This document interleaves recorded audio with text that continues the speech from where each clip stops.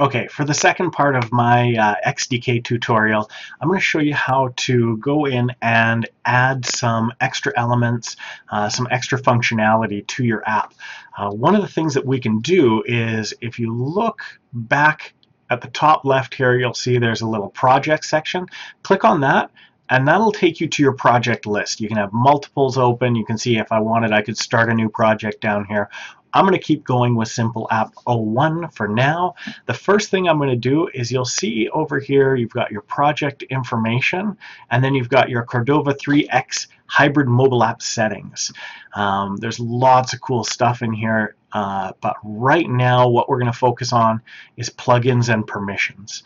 So I'm going to just go in and look down and find, you can see here, so there's the standard Cordova plugins, and you can get more information on these by clicking on the little eye icon in each one. So you can see device motion, provides access to the accelerometer, if you want contacts, file transfer, geolocation. So I'm going to turn on geolocation, and I believe let's just do geolocation for now. So I'm going to turn on geolocation, and then I'm going to go back into develop. I'm going to go back into my design mode, and you can see I've got my send info button still there. I'm going to edit my custom script. Oops. Apparently I have multiple things selected.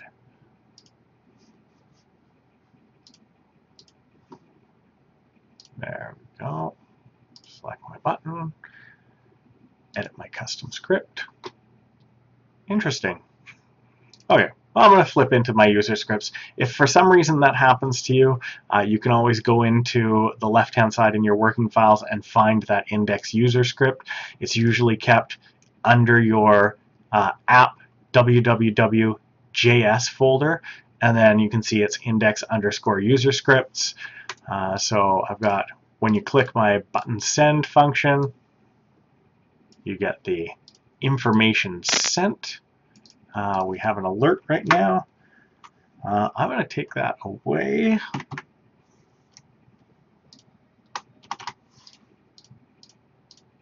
And instead, I'm going to flip over here. And back in the projects, you can see for my geolocation here, you can actually pop that open, and that takes you right into your documentation. And you can see there's on success callback. That's the defined one. So I'm going to actually grab this whole function, and I'll explain it in more detail.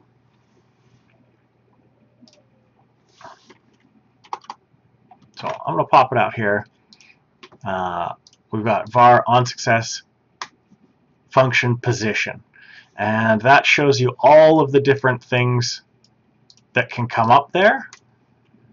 And then we're going to go back here, and you can see there's an error one as well. We're going to grab that, and I'm going to pop that in.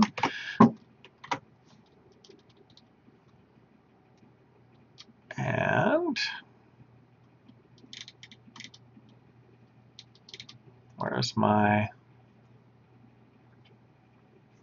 Good. So you can see here, this code, navigator.geolocation.getCurrentPosition, geolocation success, error, and options. I'm going to copy that in, but I'm not going to use it exactly as it is.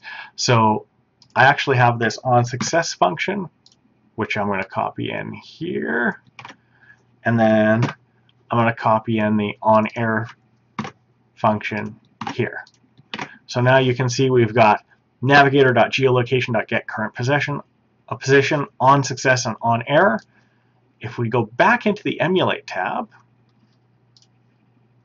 you'll see that clicking on that button generates our latitude, longitude, altitude, accuracy. So that all just comes up in an alert button. If we wanted to change that messaging, we could just comment this out.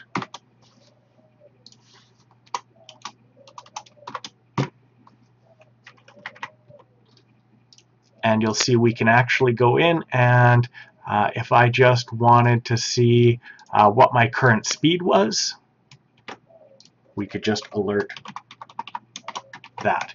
And that comes from, you'll see that that's broken down into position, which is what's passed in this onSuccess function, and then we've got our coordinates dot speed.